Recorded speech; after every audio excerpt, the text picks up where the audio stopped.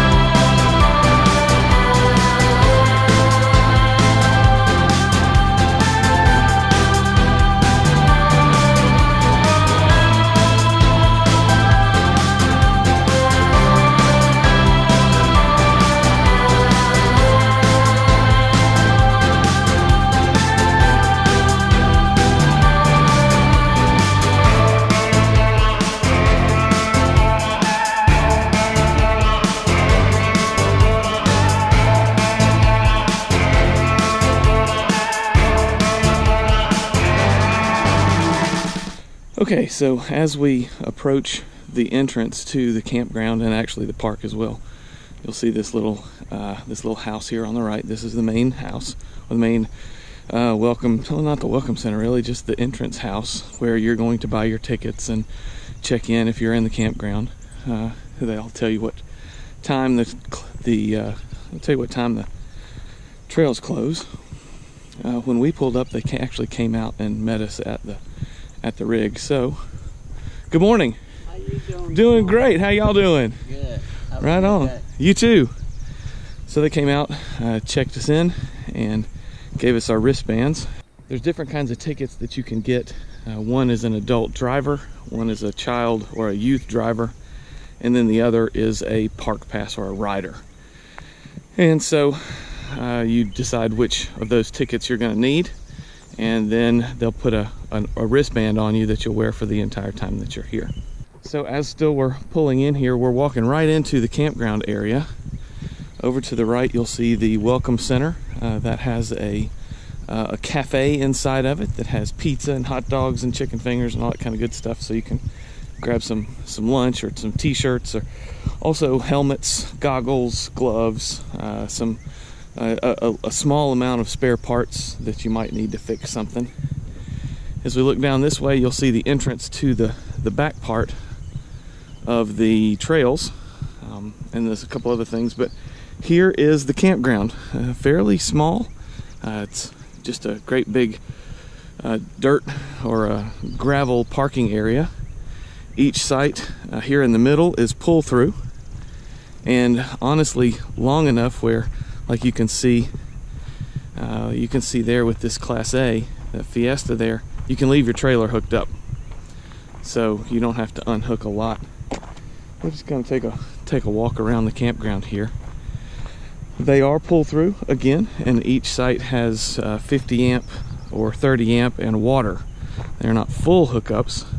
The dump station, if we look, kind of see here, the dump station will be off over there near the yurt and the cabin rentals. Coming around the bottom here, you'll see this is where we stayed. This is site 11, and we picked this site for a reason, and that is that you'll see all the other sites are next door, but site 11 actually blocks you off, and so your view when you are in your little area where your campground, your fire ring is, and your picnic table, your view is actually looking back over into the park and people riding and unloading. There's the main parking area over there, and there's the power line. So from the campground, if you were to ride trail 4, I believe, it's down through the parking lot and then out that way. But as far as the campground here, you can see where we have set up, and this side here is where we spend our time outside, and it's really isolated from all of your neighbors. So we just kind of have hung out right here and got to watch people unload and all of the cool razors and side-by-sides that are down here. Moving back over to the next campsite that is right next to here, and this is, they actually have a note on their website that talks about this particular spot, because this spot here has a power box here. So if you are in this site, and I believe this is site 12, then you will need an extension water hose and an extension power cord to get out here to where this stuff is, because you do have to back up all the way into it. So that's kind of a special note there about site 12. You can also see how site 12 is laid out, where you can back in and have plenty of places to park. Then moving up the campground here is, these are all back-end sites, and then these are pull-through over here. Here you can see another, I guess that's a Class A, that Melbourne right there, leaving their trailer hooked up. Don't have to, oh, that's a Class C. You don't have to unhook stuff, but just have plenty of room within each site. Again, these are neighboring sites. Back against the fence rail over there, and I don't know if we can see it because of the sun, but back over there in the fence rail is a tent site. So the other site that you could pick if you did want a little bit of privacy would be this site down here. And again, it's kind of the same way, where you can park and you're facing, the living area is facing away from everybody. So this would be site number 23 or 24. I guess this would be, yeah, 24 would be the one that you would be looking this way. However, the road does come by on this side. So this would be the next site with a little bit better privacy, other than site 11. Site 11 does have 50 amp and 30 amp. Now, down here on this side of the campground is where the trail heads off down the hill to the other side, and way down there, I don't know if you can see it, but there is an old zip line down there. There's just a lot of other things here. There's trails, there's a drag strip, there is a speed track, there's an oval, there's mud bogs. Actually, there's a washing station where you can actually wash your four-wheeler side by side, and that's kind of important, because one of the things I will say is that because there is this gravel and this crush and run rock dust, this place gets really dusty. And so you will want to make sure, if you're here with your ATV or your rig, especially if it's water cooled, you want to make sure that you keep a hose on your radiator to keep your radiator cleaned out, else it will get all gunked up with all sorts of dust and everything. Now again, obviously the main amenity here is the trail riding, the ability to get really stuck. People do offer to help everybody out. There is not a gas station here, so you'll need to come with the gas that you're going to need for your time here.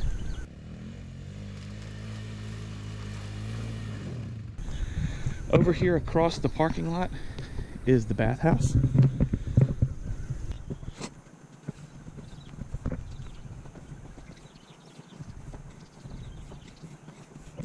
So you can see here across the parking lot and next to the welcome center is the bathhouse with showers and indoor bathrooms.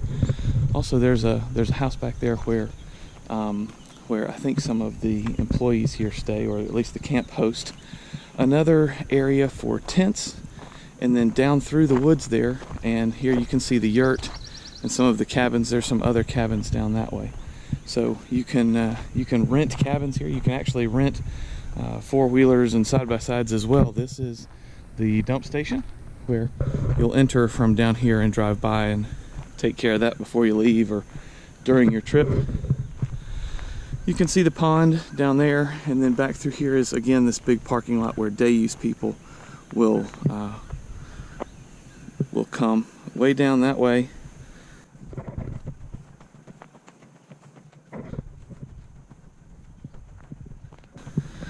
across the way over there is some storage units where people with annual passes actually just leave their stuff here and come get it, stay here, use it, put it back in there. Back that way again is the wash area and some of the mud pits. And then again, the power line is down that way. And there you can see the racetrack oval.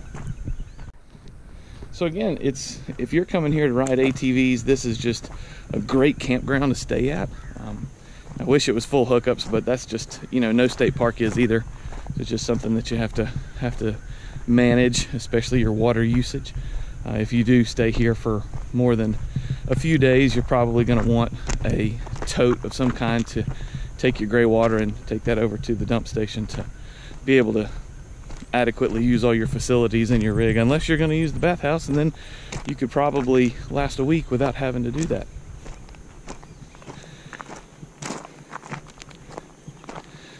I think my family would absolutely recommend this place.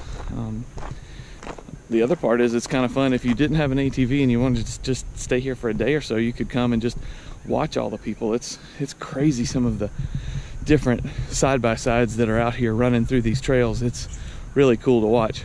So anyway, that's the campground review of Carolina Adventure World. We have had a ball here, plan to come back. Can't believe it's been this long since we've never come here. If you have the ability to borrow some ATVs or side-by-sides, it's probably a good idea to drop by and check it out. Or again, you can rent them here. Even if you don't have an RV, you can rent a cabin or a yurt and hang out here for the week. So with that, I hope that you have enjoyed this. Hope this helped you out. If you're thinking about coming here, check their website out. I'll put the website right here, and you'll actually be able to see some of the prices and some of the different things that they offer. So get out there, have fun, RV, spend time with your family, do some crazy stuff, do some fun stuff, make sure your kids are having fun. Make sure you make it to church on Sunday.